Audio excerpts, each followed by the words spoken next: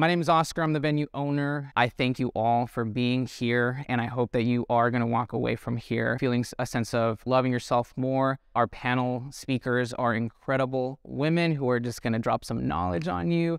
I'm really excited to present them to you today. So we have Nancy. She's on the show Love is Blind. So I know a lot of people are super excited to be here for her and meet her. We also have Rachel. She's an incredible podcaster and content creator. And we're just very lucky that they were both willing to come and speak to you guys. So we're going to be going through a list of questions. But before we do that, I want to let them have an opportunity to introduce themselves to you guys. So let's start off with Nancy. Hey, y'all. Thank y'all so much for having me here. Honestly, I think after Love is Blind, I think having a platform to just share what my life is like, especially in real estate investing, I think that's really where my niche is. It's where my business has thrived. And so I am excited to talk about that. And then also, I think being Love is Blind, a big part of my life still, like what I've learned from that and some takeaways. I'm just happy to be here. So thanks for having me.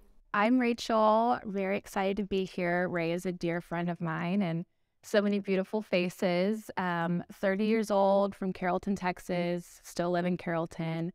I work full-time as a Salesforce consultant and then also have built a online community and health and wellness platform, I guess, centered around grief. I am a widow. My husband, or my late husband, passed away when we were 25 years old, and I'm a bone marrow transplant survivor. I've been through a lot, but always smiling, always having a positive outlook, and so I really enjoy sharing my life, and I'm always surprised when people decide to follow along, and so I started a podcast a few years ago and just have built a community and brand, and I'm excited to share that with you guys. We'll start with Nancy. The first question for you is, in one word, how would you describe your relationship with yourself? I think a big part of the relationship that I've had with myself, to describe it, I think it's growth. Because I look back at just like 5 years ago, y'all, like 10 years ago, right?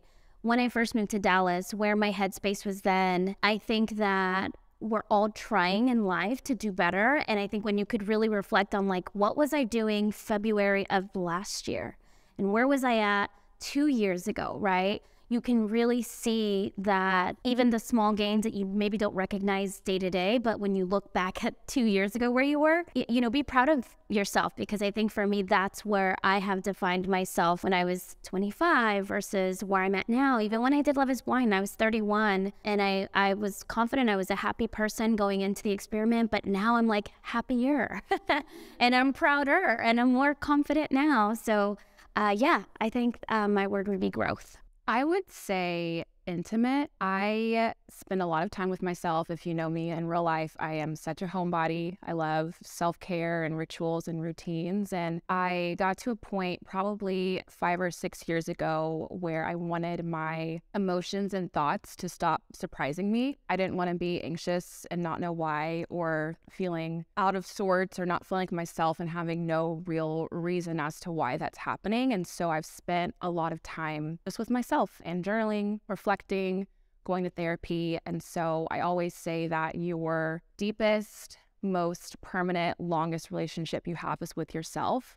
And so you can run away as much as you want, but it'll always catch up with you, all of your emotions and feelings. And so I spend a lot of intentional time just intimacy and getting to know myself.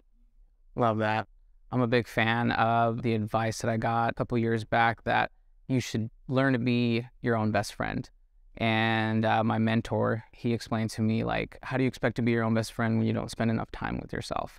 You don't journal, you don't meditate. It's like you're afraid to be alone in a room with yourself. So I think that's like the first barrier of getting to that growth point and getting to know yourself, is like spending that alone time, doing the deep work that's required to be your own best friend. So the next question on here is, how do you practice self-care when it comes to your mental health? I'm very into honoring my emotions, and I feel like there is sometimes this sense of I have to always have it together, or I can't be sad, or something happens. You just kind of supposed to like move on from it. You're like, I don't know why I'm sad. I don't know why this is happening. And so I'd say one of my favorite forms of self-care, as like silly as this sounds, is just honoring all of my emotions and knowing that it's okay to not be okay. it's okay to have bad days. And obviously I don't want to like wallow and stay there, but I also don't want to dismiss it either. Because like I said, it'll always catch up with you. And so I think just honoring everything. It's silly to think that we have such a wide range of emotions that you would only feel like positive and happy ones all the time. And so when you're in the low seasons, kind of recognizing it for what it is, it's going to pass. Like that's something that's really great. But I would say just honoring the seasons that I'm in, honoring my emotions. Yeah, I think for me, self-care has really been something I worked on for a couple years. I think it was so easy for me before to really, again, talking about growth, like to be a people pleaser, to make sure that you say yes to everything, to make sure that sometimes that would mean that you're letting yourself down by being there for someone else, or having people in your space and your energy that suck away from you and then you're left without. So I think for me, self-care now is truly learning how to say no. And it's even to like my best friend to be like, she wants to do something, I'm like, yeah, girl, no. it's not happening. Like, and I think where I'm learning this no answer is that it's no, however, or no with my like terms, right? Like, no, I don't want to have dinner with you next week, but please, like on, you know, on this month, on this week, like I would love to put you down for, you know, let's have dinner on Wednesday, right? So the answer no doesn't have to be so harsh. Coming from someone who is much so a people pleaser and yes was so much easier and comfortable, I found a way to have a balance where I can say no if I still want to do it in some form or fashion, because I want to see my best friend. I want to, you know, make sure I make time for her. I just make sure that it's under my terms. And then that kind of has helped me to wean off of like the being a people pleaser and still being able to say no, but with some more boundaries set up. Love that answer. I do have a question for you, Nancy. Can you tell us about how you overcome self-doubt? You know, it's so interesting that fear is something that has really, especially since Love is Blind came out, I had a lot of anxiety leading up to it the last few months. I've been in therapy for about 2 years now, but there was like this in the summertime, I told my therapist, I was like, I don't know why I'm anxious. Like, I don't know why this is happening to me. Like, I'm scared, but like, I don't know why I'm scared. Like, really understand, like, what are these feelings? I'm crying, but I don't know why I'm crying, you know? And I think for me, fear was something that I had to recognize as an emotion and really try to figure out, how do I accept this feeling and not stay there too long?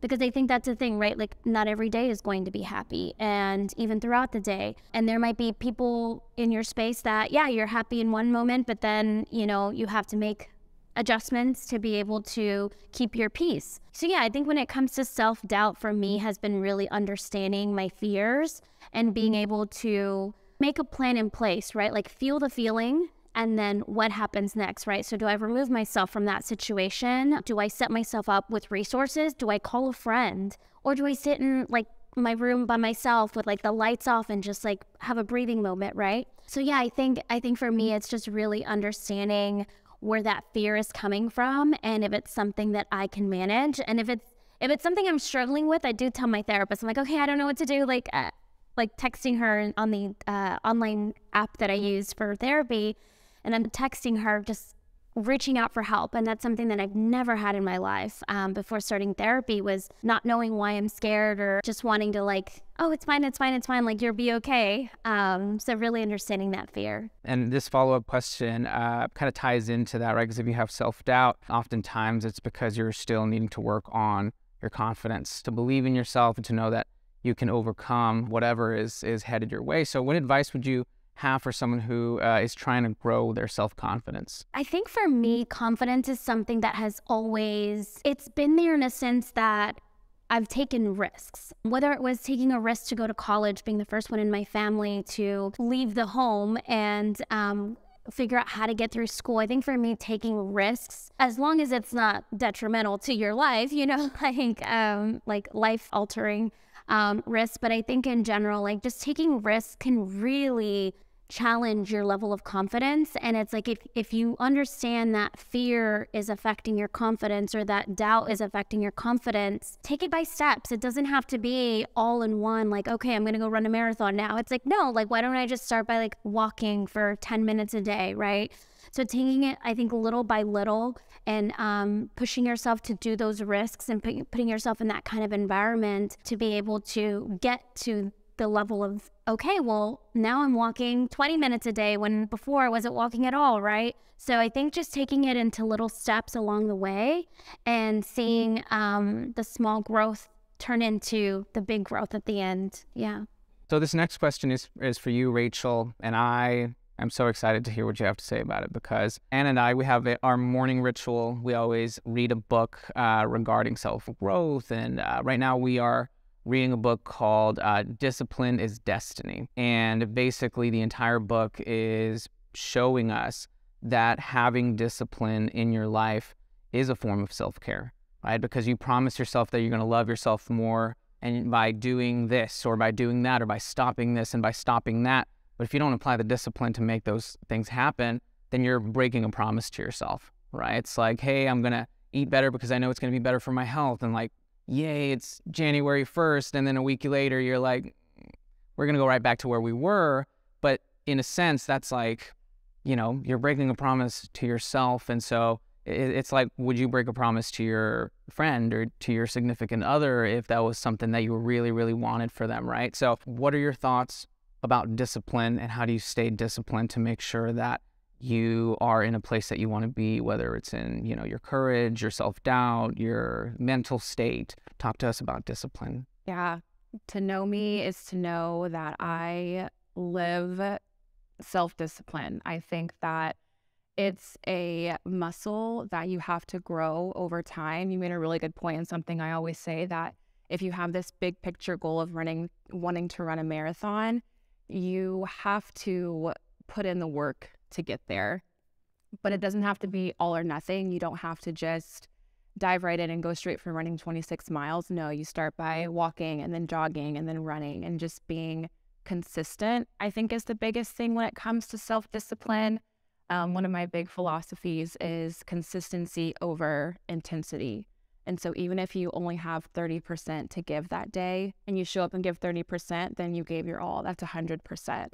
And so I think of discipline as a muscle that you have to develop over time, and it doesn't just all happen at once. When you see people who get up every day at 5:30 and go to the gym, or they read every morning before work or something, they didn't just like wake up and all of a sudden that was a habit. It's day by day, taking it one day at a time and saying, okay, today I'm going to make this healthy choice, or today I'm going to do this, and like keep showing up for yourself. I think those are the biggest forms of discipline for me and why I enjoy it. Absolutely. There's another book too that you reminded me of by, you know, just saying today we're going to do this, or I'm going to do this the next day. There's a book that we read called Atomic Habits. Yes. Yes. I love Atomic Habits. It's so good. So Atomic Habits, the very simple way to put it is you start with one habit, and then once you start getting the ball rolling, then you add another one. Like, oops, I'm brushing my teeth and I'm also saying affirmations. Like, now that's another habit I added on, right? And now that I got those two habits, now the next thing I do when I do these two things is I go on a walk, or I text my mom in the morning because I feel like I don't text her enough, or whatever it is that you feel you want to build into a habit. You kind of use the habits that you already have and kind of just like glue them together. It's like, because I do this all the time, I want to start doing this as well. And it just kind of compiles over time. And by the time you know it, you're just doing all the things that you want to do. So the follow-up question to you, Rachel, it's great to have habits, and we know that forming them is super important, but a big part of that is also staying motivated. We're all going to have days where we're not feeling so motivated, right? Some days are low, some days are high. How do you stay motivated on your wellness journey? I'll be honest, some days you're just not motivated to do it. I went to yoga yesterday and I did not want to go. Like, I can't even explain how badly I did not want to be there. I was in the parking lot and I was like, I'm not going in there. But I like, it's real. But I think that's where discipline is, like, that's where it's so crucial, is you're wanting to still show up for yourself even when you're not feeling motivated. But I will say, if I need motivation, I know like some people say that social media, like comparison, it makes you feel like you're less than, but sometimes I follow such encouraging accounts. I'm very intentional with like the social media content that I consume. And so I am able to use that as a source of motivation. Like, oh, this person's working out, I'm going to go get my workout in too. So what you're saying is you follow the right accounts to Follow make the sure. right accounts. Yeah. I do that a lot. Like, I don't know, so some people tell me, which is, there's no shame if like 99% of your TikTok feed is funny, but I like my funny TikToks, but like 90% of mine are like motivation or like, you know, how to grow your business, just like the things that I know are going to help me. And so I don't go on there and feel like, oh, this person has a better life than me, or anything like that that makes me feel low. For me, it's like, oh, this person's telling me how to have a better life for myself. And so I feel refreshed when I get to my TikTok account. So I don't feel as guilty when I spend hours. You know, I'm like, no, this is cool. I'm like feeling great now. So Nancy, the next question is for you. How do you handle rejection? What do you do when you're continuously met with no's? When we think about rejection, I think in general, like it has such a negative connotation to it. Like, oh, you didn't get the job, or oh, you didn't get the man. You know, like that happens too. But no, I think for me is that I truly have gotten to a point in my life where I have accepted that in rejection, it's a moment for growth. It's a moment to learn. And it truly is a moment for me to reassess. And I think it's something that's so valuable in life, like being able to stop, take your feelings out of where you're at in that moment, assess the situation, and then make your choices accordingly. So instead of reacting to a rejection with emotion, like, oh my gosh, but it's a no, it should be, oh, okay, well, what happened? How can I analyze the situation? How can I take my emotions out of it and be like a third person looking in, right? So yeah, I think for me, it's truly being able to analyze where I'm at and what actually happened. And I think at the end of the day, like I'm a big believer of everything happens for a reason. So if it's a no, it's because it was not for me, and you just got to keep it moving. And I think knowing that rejection is going to be helpful for me later, although you don't see it right there in the moment, but it's going to be for later. That to me is very motivating. It's very inspiring, because in that moment I feel sad maybe, but I know that there's something else that I'm supposed to learn from this. So reminding myself that it's a temporary emotion of maybe a temporary negative feeling of rejection, but that it is for the better of me and my future, and even though you might not see it in that moment. To piggyback off of what you're saying, we read a lot of books. And one of the books that reminded me of is hands down my favorite book that I've read. It took me personally out of a very deep depression, and it's called The Obstacle is the Way. And it's by the same author that wrote Discipline is Destiny. His name is Ryan Holiday. That's my preacher right there. Like, I go to him when I need some help, and I listen to his podcast all the time. Obstacle is the Way teaches you that all the no's and all of the obstacles that come your way, they are just an opportunity for you to prove to yourself that you can grow through it, right?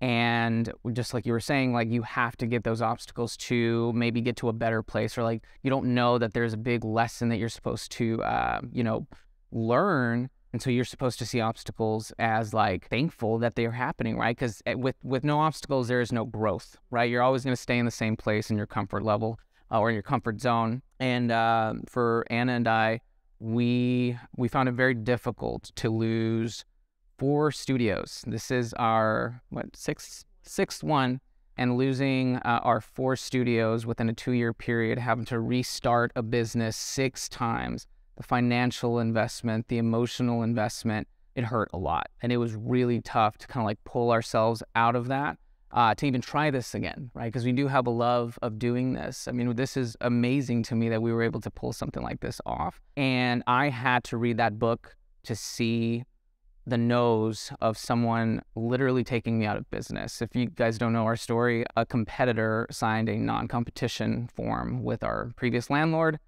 wiped us out. We were legally not allowed to stay in the business that just like shot us to the top, and we were like on cloud 9. Very difficult, but had that not happened, we would not be sitting here today. So the obstacle is the way, right? So if you lose something or you go through something, you have to decide that instead of letting it drag you down or give up, you must see the obstacle as the way. I must go through this to learn something on the other end. So with that, I think that the next question is a good segue into the question for you, Rachel. I know you have a lot great advice that you're about to give us. I personally want to, before I mention this question, my little sister is back there.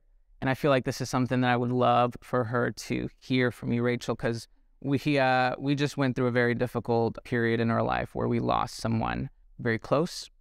And I know it was very difficult for my baby back there. So tell us about grief and how you go through something like that, and any tips that you have for someone who's grieving the loss of someone that they love. Oh, well, my heart goes out to you guys. I always, like, death is just so hard. It's so permanent. As, like, obvious as that sounds, as you're still going through your life, it's just this kind of permanent emptiness. So my heart goes out to you guys.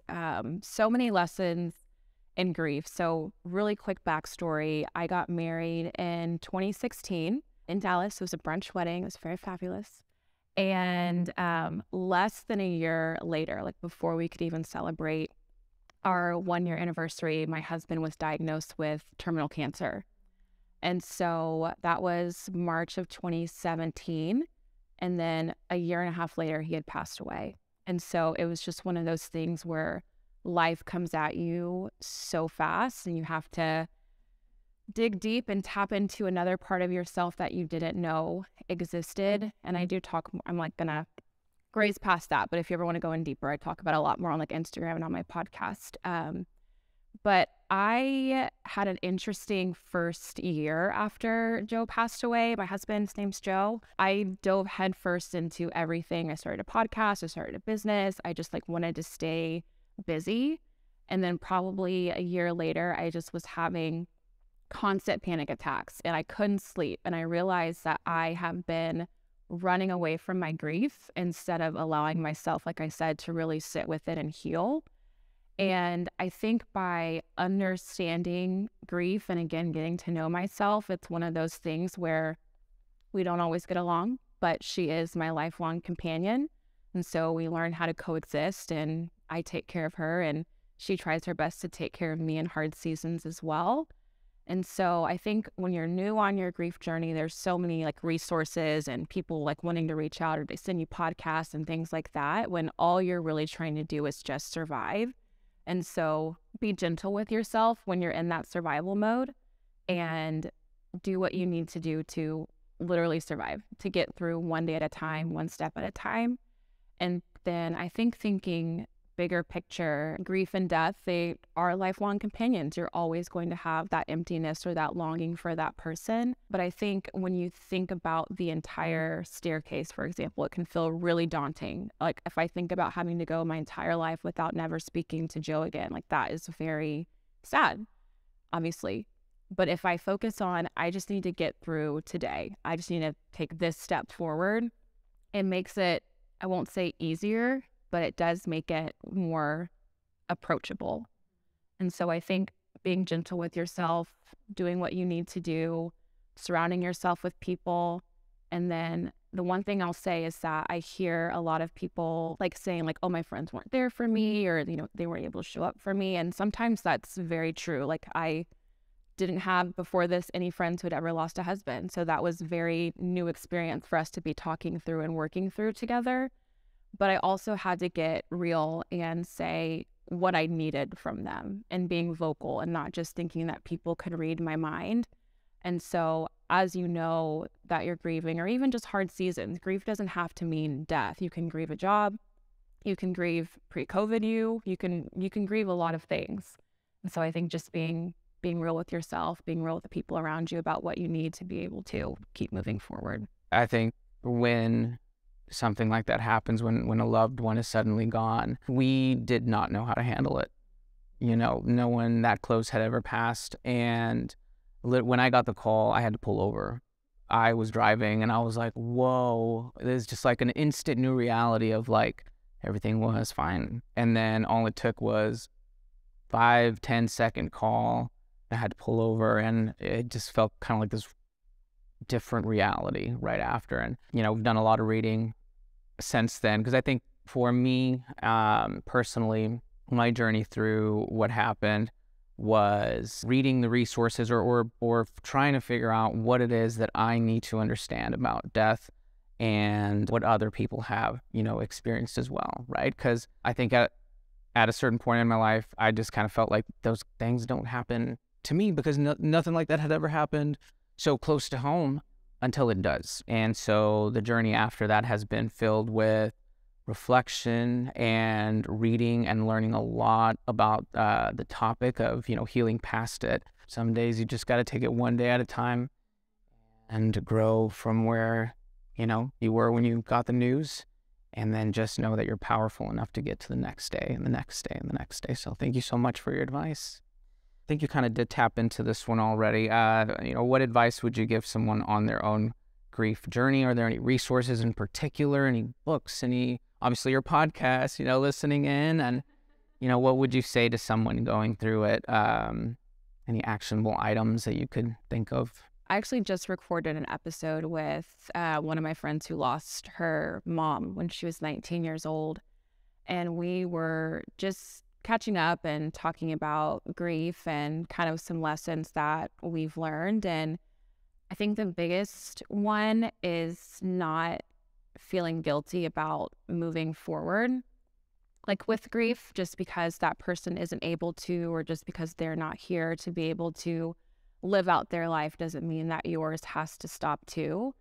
And that was one thing. She had a moment right after she buried her mom where she was out at, one of her friends' birthday parties and was having a good time. And I remember, I think it was like the night of Joe's funeral. I was like with my parents and we were just talking about like the first time that they met and things like that. And like, I was just laughing and I felt like just like I was with my people. And I was like, why am I laughing? Like, I should not feel good right now. But it's one of those things where it's okay to let all of your emotions in. It's okay to feel happiness and sadness and grief and growth, like you said. And so I think knowing the difference between moving forward and moving on has been really good for me. I haven't moved on. I married the love of my life. I would do it 10 times over again, even like our hardest seasons and hospital visits. It's just, I obviously miss him and would live through all of that again. But at the same time, I have to take that grief and the hurt and the healing and position myself in a way that I can move forward with it. Right. The next question that I have is for you, Nancy. So talk to us about career journeys and taking care of yourself while climbing to the top. I personally am super ambitious and I add a lot of things to my plate.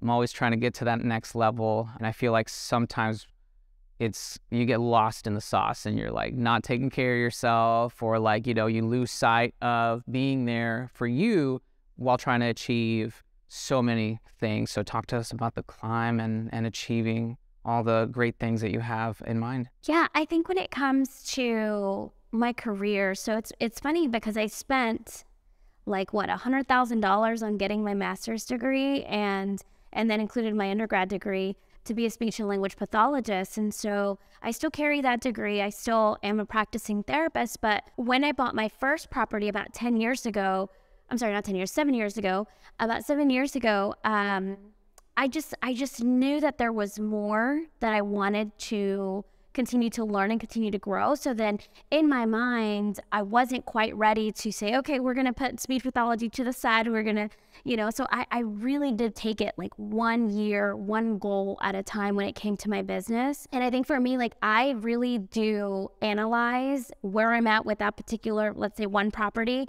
before I acquire another one. Like I want to be in a good mental space. I want to be good in a financial space as well. Like, can I afford this next purchase? If so, what does that look like? Where does the funding come from? So I think for me, when it comes down to real estate and building the multiple properties that I've acquired over the years, it's been truly being aware of what's working well, what didn't work well with that project, and how do I adjust for the next project. I don't like to put a lot on my plate at the same time. I'm very picky on what I'm going to work on. And I think that has really helped me to have more of a focus onto one particular area than having to do like 10, 20 different things at once. Again, practicing the no. Because I think for me, specifically with business, it's been a journey to get to a point now where I am very hands off. And I have certain systems in place that can run the business without me being there. But then if I want to tap back in, if I have a little time extra, then I can go and readjust the plan. Like, well, what about, let's say, this property? What can I do better for this property to maximize on that? When it comes to business, the beauty of it is that it really is flexible. It really can be. One of the ladies that we were talking about her business, and the first year she started, the profits that came in the second year was better, and then the third year was even more better. So I think she said she's going into maybe her third year, and I think it's that exactly, like, what is working well? How can I push it a little further? What do I need to adjust before I get into the next phase of my business? So yeah, I think that's kind of how I've managed to be able to get to a point in real estate where I do feel confident, where I do see, the 5-year goal from here till the next phase and how that's going to be acquired as well. I need to tattoo no on my forehead because that's what I struggle with. So Rachel, I'd love to ask you the same question, when trying to do more for yourself, grow in your career, build up your podcast and go after your goals, how do you take care of yourself? How do you put yourself first? One of the things that I've recently come across in terms of advice, because I'm still working through that, is you should take care of yourself as much, if not more, than you take care of your business. Because it's been way the opposite way for me. It's like my business takes like 95% of my mental state, and then I come in very little, and I'm trying to flip that script. So tell us about that. How do you take care of yourself while trying to climb to the top? I start every morning with myself. So it doesn't matter what I have going on that day. I work full time. I also have podcasts, content creation, and things like that. And then I also have my own consulting clients that I work with. So on any given day, it can be from 6 a.m. until very late at night. And so I'm very disciplined with my bedtime. So that way I know I can wake up the next day and still be able to operate at my best. So a lot of that comes from discipline and living with discipline and knowing what I need to do to be successful or to feel like I'm, making it through the day and putting my best foot forward. But I would also say that no matter how busy life is, no matter what's going on, your relationship with yourself is the most important. And so it doesn't matter if I have 30 minutes that day or if I only have 5 minutes, if I can just get in some deep breathing or meditation or whatever that looks like. I think that's how I start to put myself first. It's unrealistic to say that I will get 100% of my time all the time, especially if I have clients or workouts and other things that are going on. But if I can even just start my day by pouring into myself, then I will see dividends on that in the days or weeks to come. And so again, it's not all or nothing. It's consistency over intensity. So even if you just have 5 minutes in the morning to spend your day with yourself and to start your day off on the right foot, that has helped me so much grow in my full-time career. Your wellness journey, I think it always bleeds into work because everyone benefits. Your job benefits, your salary benefits when you are operating at your best. And so I know what I need to be able to do that. And so it's almost like a non-negotiable. I feel that so much. Something that's been really helping me personally is every morning, like you said, just doing it and having the consistency and not the intensity. We always read at least one chapter of a self-help book. Doesn't matter if it's 30 minutes or if it's just it takes us 5 minutes to read a super short one. It doesn't matter the intensity. So long as we wake up and the first thing that we do is for ourselves, it sets the tone for the day. And I'm like, I got my win no matter what comes at me. If I have a crazy day, I know that I did something for me and I'm able to reflect on that.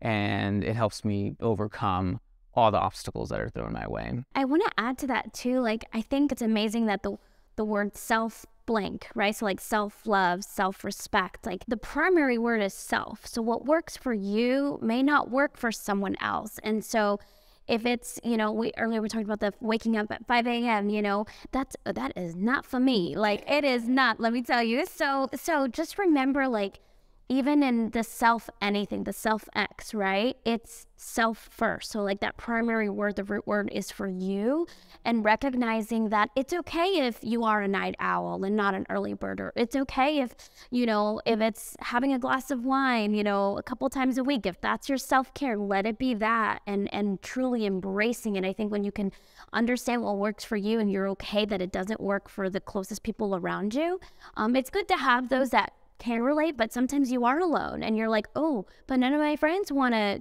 go to the hot tub and like soak for some time, but still do it anyways because it's for you and you want to do it. Love that. So true. So true. I see this guy that I love on TikTok, and something that works for him that does not work for me is ice baths. He's like, this is how I work on my mental health, and this helps me, and all the chemicals in your body. And I'm like, that's cool. Yeah. I'm like, that's cool. I'm gonna read. I'm gonna read my book. Let's go ahead and open up the floor to some questions. Again, you will be holding this cool little microphone so we can hear what you say. Does anyone have some questions for the speaker? All right, here you go. This is for both of you, basically. What do you do when you are having those moments of, like you're saying, you're wanting to tap into what your emotions are? Like, how do you do that, per se? It's a good question. I think, I've spent a lot of time in therapy. And so one of the, I guess, like tools that has helped me is writing down those emotions or like your triggers or whatever is causing you to feel what way you're feeling, and then having a very specific like action you can take. When I feel this, I'm going to do this. Like when I get super overwhelmed, I need to meditate, go for a walk. When you get super overwhelmed, you might go shopping. Like, I don't know, but I think it's just kind of going at it with a plan as much as you can, and just spending some time with yourself, understanding what's working, what's not working, and just being intentional. Because at the end of the day, if you're feeling a certain way and you even pour into yourself just a little bit, like it could be trial and error. Maybe that worked this day and it didn't work the next day, but I think it's at least just like trying to meet yourself where you're at. There was something that I actually did years ago, and it's funny because I started doing it again and I forgot that I did it before. But it was on my phone. I have a notes section that is just for like thoughts and feelings. So like if I get really pissed off from a friend who did something that I'm like, oh my gosh, like I'm feeling a certain way, instead of reacting and doing something there and then, I write it all down. I write everything that was, almost like a letter to myself. Like, these are the feelings, this is what's going on. And then if I still feel that feeling later that day or the next day or after I go do something more productive to get my mind off of it, if I still feel it, then I can act on it. And then I can say, well, what do I do next? Do I talk to this person about it? Especially in heartbreak, what I've done is exactly that. Like, I've written letters to my exes on my phone, and if anyone ever gets access to those, it's gonna be the tea. So, and it was crazy because, again, this is why I recently started writing stuff on my phone again, and it was due to like ex purposes. And I went back and I reread some letters that I had from other situations, and I was just like, wow, like I was in such a dark place at that time. And I got out of it, and like, oh, wow, like I'm processing this letter. One letter got me emotional, but it was like a happy letter. It wasn't even like a sad letter. So I think there's something very powerful of like having the thoughts and putting them down in some form or fashion. If you like writing songs, write a song, if it's just writing the thoughts down, if it's turning to, social media to get some kind of encouragement, but just finding a way to like, I guess just put it out there. Talk to someone if therapy. I'm therapy as well. So like, yeah. Very cool. Does anyone else have another question? It can just be a topic. Like, hey, do you want to talk about how to grow on social media or right? So I think, I would love some insight on that. Because one of the things that I know that has helped us is, just being real, right? Not seeing people as like, here's my next marketing tactic and 50% off this. And I feel like people don't really resonate with that because it just feels like a billboard, right? And I think what both of you do very well on your platforms is being your most true, authentic self And that resonates with people, right? That's showing up as you. And I think that's what draws people in, because people, you know, in terms of like growing followers and being entrepreneurs, me, myself, I know Carla too, and Lindsay are photographers. You know, we want to reach more people and grow our business. And I've learned that people don't like doing business with businesses. They like doing business with people. So yeah, I guess Rachel, tell us a little bit about growing online. Any tips that you have? I feel like growing on social media now is honestly so hard. Like there's just so much content that's always being produced. The average life cycle of a tweet is 18 minutes. So in order to like really be seen, you have to be tweeting like every 20 minutes. Like that's how aggressive content is being produced. And so, not to sound discouraging, but it's like it's hard to grow on social media. And I feel like I really started to grow my platform at a time when it wasn't you have to post 3 reels a day. You have to post every day. You have to do polls and have your stories be engaging. It was you could just show up as yourself, and then people were attracted to that. And so I do think that there's still an element of that. And I really focus on nurturing my audience that I currently have.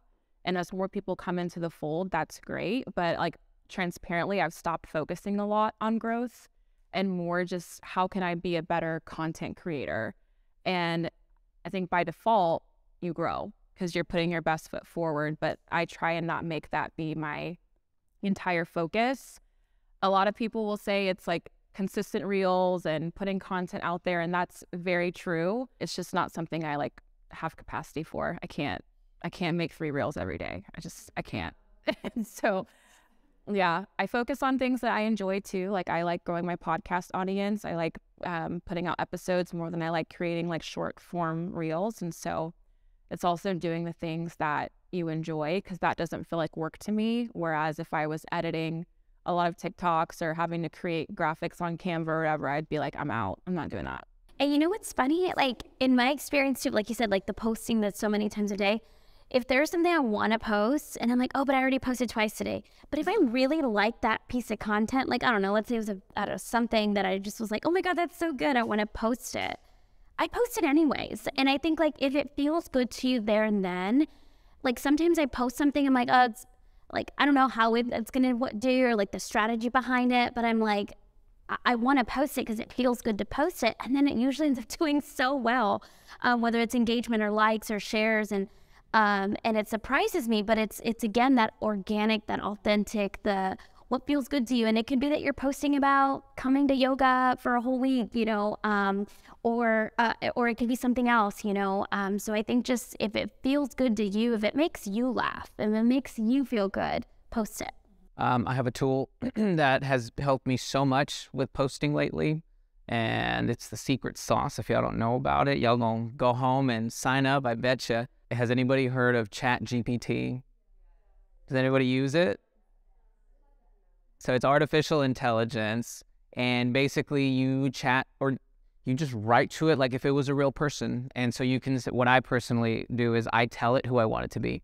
And I'm like, you are a master marketer. You're going to help me make 50 reels today, and you're going to script out every single thing that I'm going to say. You're going to tell me what shots I'm going to get, and then I hit enter, and there's like the entire content plan. It's insane. It's crazy, yeah. Right before I went up to speak, I didn't use it because I just like was like, I'm just going to wing it. But I got nervous. I was like, oh, wow, I didn't know I was going to come and be the presenter today, right? But I went up to ChatGPT. I was like, help. I'm about to speak in front of people. This is what's going on. I need a way to introduce the 2 speakers. The event is about self-love. Tell me what to say. Boom. And then it gave me a whole script. One last question? Or I think we did pretty good today. I think the last thing to do is just tell us where to follow you, where we can get more information about what you're about. And yeah, let's start with you, Rachel. I am on Instagram, Rachel Simone Gilliam. Full name. My podcast is Rose with Ray. It's on Apple and Spotify, or really anywhere you listen to podcasts. And then if you like little nuggets of wisdom, I have a daily text service where you can text Daily Ray, DAILY, RAE, it's one word, to the number 22999. So my Instagram and my TikTok is more like for fun stuff, but I'm trying to do better about being as funny as I like to be on TikTok, on Instagram. It's the same, the Nancy Rodriguez. And then I do have a YouTube channel, Nancy Rodriguez Life. Well, thank you all so much for speaking to us. You dropped some knowledge. I'm feeling inspired. Thank you all for coming. It's been amazing. I don't know. I love me more. I'm just saying. It worked. Yeah. Awesome, guys. Thank you so much.